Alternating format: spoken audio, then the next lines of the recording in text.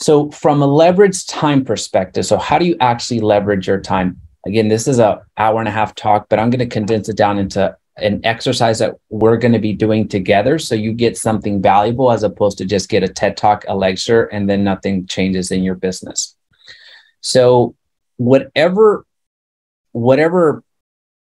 point you are in your career, whether you're just starting out, whether you're someone that's doing 10 transactions, 15 transactions a year and looking to get to 20, or if you're already doing 50 transactions plus, like I see a few agents that are doing that already, so that's awesome, that are looking to get to those triple digits a year, we need to buy our time back more than we need money. I know it sounds a little bit weird, but you need to buy your time back more than you need money if you're doing that type of volume. So what I want to share with you today is just a very simple strategy that you can implement in your business right now, which is finding time in your day that you can leverage. So what this looks like is the very simple exercise is thinking back through what you do on Mondays, what you do on Tuesdays, what you do on Wednesdays, what you do on every part of the day, or if your day is pretty much the same, then it doesn't matter what day it is. But if you're structured in a way to where you do certain things on Mondays, I'll give you an example. If you are someone that checks in with your clients religiously on Mondays, like that's something that we do here personally, then find a different way to do that check-in without it taking so much time. So I'll give you an example. Previously, it was a call to all the clients that we had under contract or about to get under contract or were just out of contract. They would get a call religiously every single Monday. We stopped doing that because we wanted to buy our time back a little bit more. And what we ended up doing was just shooting some brief video messages and just sending those out. Because at one point we were just spending more time on the phones. And I understand that there's an element of relationship building and continuing to do that, but it was almost to the point we were having conversations with our clients that there just wasn't that much to talk about. It kind of got awkward by nature. I am an introvert, so I'm not going to create and manufacture conversations out of thin air. And some people are way more versed at that than I am. So it was just video messages that would go out, giving them a quick status update. And we would have our admin staff send out the movements of, we have a timeline of, and we've shared this before, but we have a timeline in Excel sheet and also in the emails that we send out of where they are in their buying journey or their selling journey. So what I want to, pull out from that is the fact that we could easily get on the phones and spend another 3 to 5 hours a Monday on doing that. But by doing it this way of just sending out those videos, it still presents incredibly well. The information still continues to go out. But for us, it took us 30 minutes at most to do it that way now.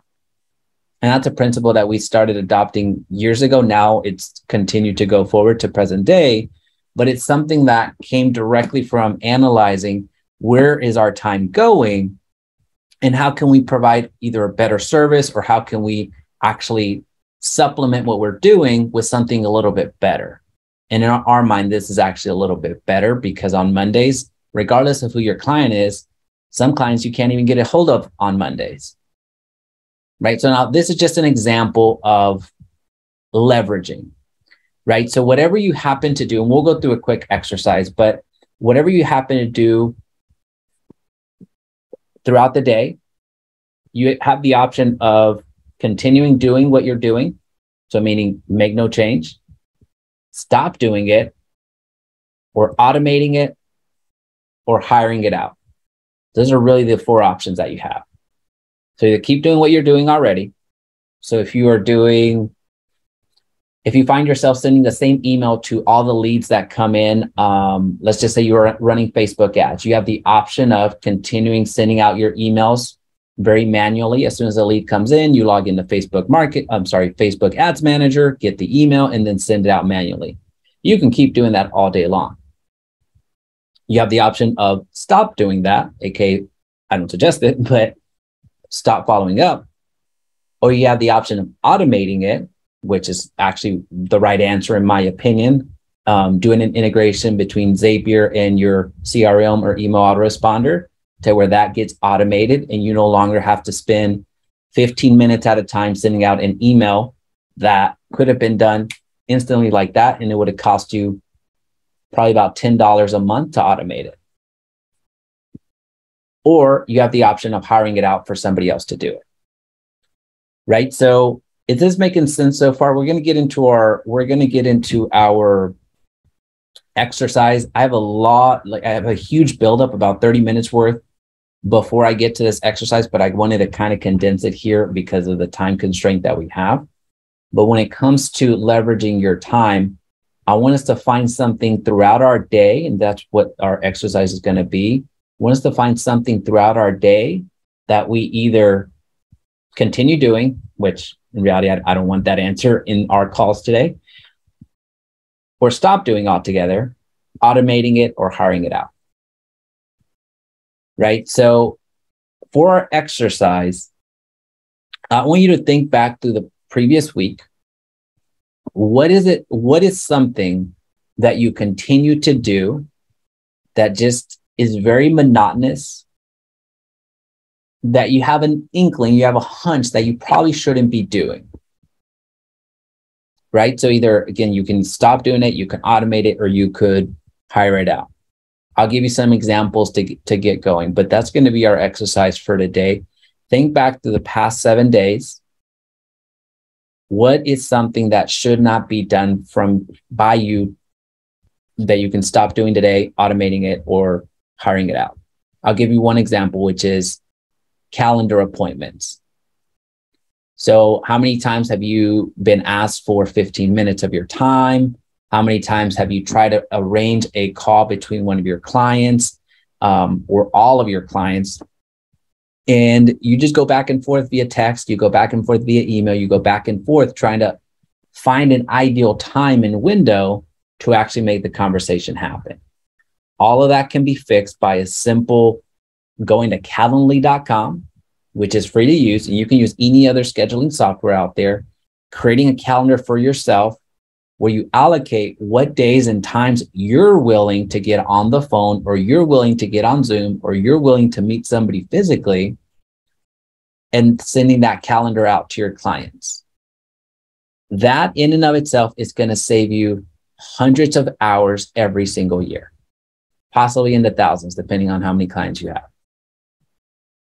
So that simple nuance, again, we're making some slight changes in order to have some massive growth. Right? So the act of doing calendar scheduling or scheduling appointments or scheduling a time to call, Zoom, or meet with somebody, you have the option of continuing doing what you're doing already, which is texting back and forth. You have the option of stop meeting people. We know that that's not, obviously you can't stop doing that or else you're out of business. You have the option of automating it, which is what I'm suggesting here with Calendly, which is going to cost you.